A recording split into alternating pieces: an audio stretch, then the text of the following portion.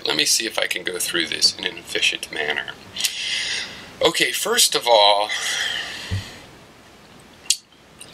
I wanted to talk about just conversation, public dialogue. Let's call ourselves dialecticians. Now, I have been this way my whole life, which I'm 45, that includes prior to the internet.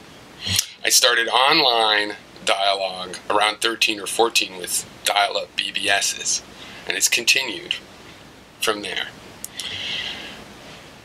I feel, though, like since I did this before the internet, that I understand where people that want to have this public dialogue, how they got their fix prior to the internet, and it shapes my attitude about the internet. So, here's an interesting irony about the internet and its most wild, troll-like aspects. Okay. Now, prior to the intellect, you'd be having a conversation. Maybe I'd be conversing at a party and someone would go, hey, we're supposed to have fun, don't talk philosophy and politics or whatever. Right? Or maybe it's a group of people and we're discussing some politics, maybe something's going on. Now, I always had, prior to the internet, this idea that people hide a lot of their thoughts. And so you say, hey, wow, that's a terrible thing there. Or I support Snowden and Manning, what they did great. And the guy, people are like, oh, okay, yeah, and they're reading the group. Oh, yeah, I guess people are going for it. Okay. And I know in their head they're thinking like what we would see on the internet. Stupid fag, goddamn commie, pot smoking heavy, Jesus, fag, shut up. That's what they're thinking right there. But that doesn't happen offline as much. Very much more rare, very common online. But I think they're thinking it. And as people started expressing themselves online, and a bigger cross-section of the society expressed themselves online, I feel I'm proved correct in that. Because in this context, where people look around and they can't quite sense the crowd, and they get what they want, and the feedback, and just go nuts, and they say those things. But here's the thing. Now, in the real life, somebody that would blurt out something, probably not that extreme, but something like that, like, well, I actually don't think that is rape in that case. You know, and they're kind of afraid to. It's better if they do it.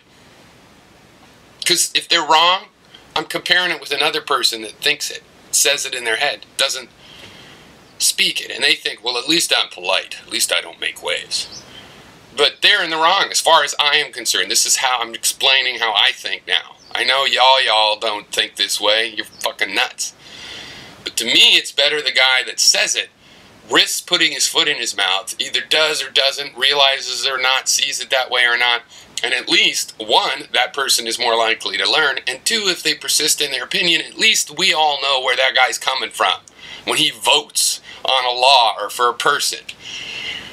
It's obviously preferable to the guy that just says it in his head, and because that guy just says it and says it and says it and makes it more flowery and worse and more, you know, stronger metaphors, and it could just get worse in their little poison garden of their brain.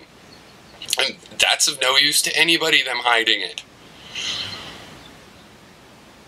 So the internet is good because people, somehow more people are tricked into putting their foot in their mouth. So with that in mind, my goal here is to encourage people to say what they feel, and if they're race realists, say it.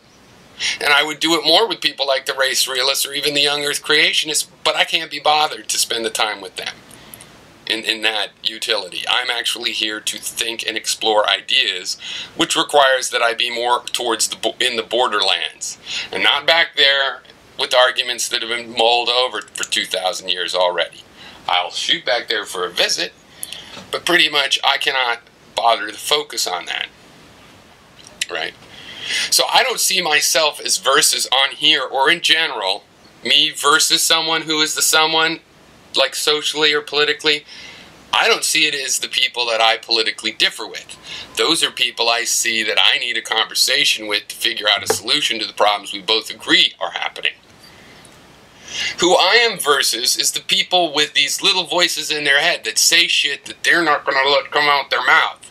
These screaming monkeys.